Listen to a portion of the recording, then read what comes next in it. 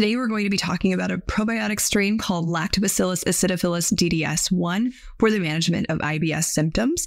And when it comes to this particular probiotic strain, it's one that our team here identified as being a probiotic that seems to have the potential to offer broad spectrum IBS symptom coverage for a variety of IBS symptoms. Okay, so first things first, let's talk about the research that has been done on Lactobacillus acidophilus DDS-1 in IBS. And we are going to be calling that DDS-1 from here on out because I feel like that's going to be a total mouthful and will trip me up if otherwise.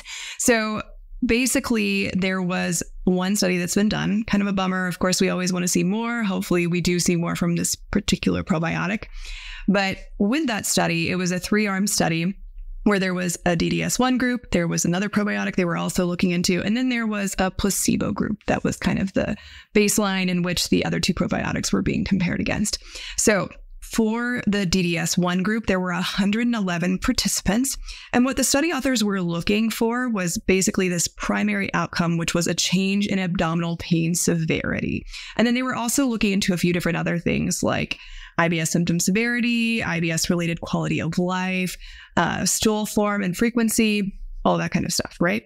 And what they said was that in order for someone in this probiotic group to be classified as a responder to the intervention, meaning they had therapeutic benefit, that they would need to have at least a 30% improvement from a baseline measurement for abdominal pain severity, that primary outcome they were looking for. And then they also said that a relevant treatment effect in this study would be anything that would be 15% above and beyond placebo. So what were the symptoms that appeared to improve in the DDS-1 group of the study? So what we found was that there were these mean scores that were looking at improvement from a baseline measurement until the end of treatment. And so we calculated out the percent change in symptoms to kind of get an idea for how much this particular probiotic was helping different symptoms that were measured throughout this study.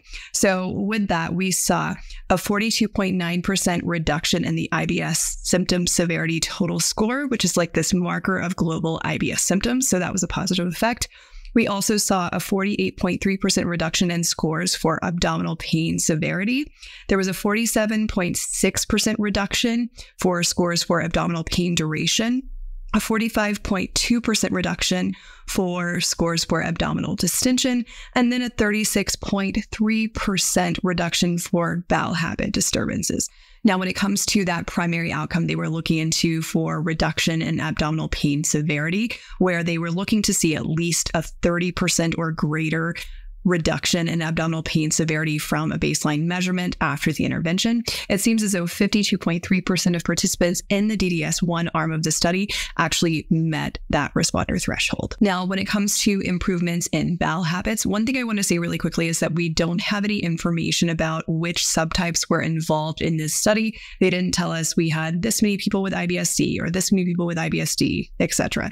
They just basically told us about the predominant stool patterns of individuals with this study and how they changed from baseline till the end of treatment. So we can kind of get an idea of maybe what we were working with here, but we don't know specifically what subtypes we were dealing with. But when it comes to constipation, at baseline, there were 24 subjects in the DDS-1 arm who had that predominant bowel habit, it seems, and that reduced down to 9 at the end of treatment. So that was a 62.5% reduction in participants who had constipation throughout the treatment period. And then for individuals who had normal stools at baseline, that was 63 different individuals in this study in the DDS-1 arm, that actually increased up to 93 individuals. So that was basically a 47.6% increase of people in the DDS-1 arm who gained normal stool consistency over the course of treatment. And then for diarrhea, there were 24 participants at baseline who had that as their predominant stool pattern, which decreased down to 13 participants, which was a 45.8% decrease in the symptom of diarrhea, or in the number of participants, I should say, that had diarrhea. So basically, what is the major overall takeaway we can have from all of this information? It's that we think that DDS-1 may be a reasonable choice for global symptom reduction, reduction in abdominal pain severity, and abdominal distension. And we also think that it may offer some improvements in bowel habits related to stool consistency for both diarrhea or constipation, but we didn't see evidence for it having any sort of impact on stool frequency.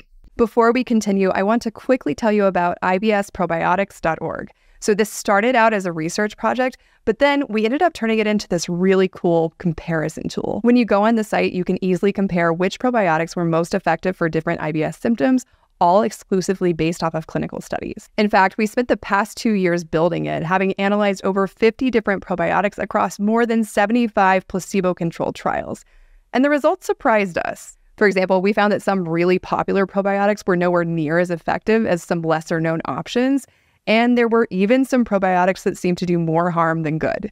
So I hope this free tool helps you to cut through the marketing hype and saves you a ton of time when evaluating a probiotic. Now, when it comes to how to take DDS-1, the dose that was given in this particular study was 10 billion CFU per day, and that was given over the duration of 42 days or 6 weeks. So that would be what we would suggest as a limited trial duration to see if maybe this probiotic is helpful to you. Of course, only if you have first checked in with your medical provider to see if it's appropriate for you to try this particular probiotic. And that's all we have for you today on the probiotic DDS-1 for the management of IBS-related symptoms. And with that, I'm curious now, after having watched this video, would DDS-1 be a probiotic you might consider for helping to manage IBS symptoms? Let us know in the comment section below.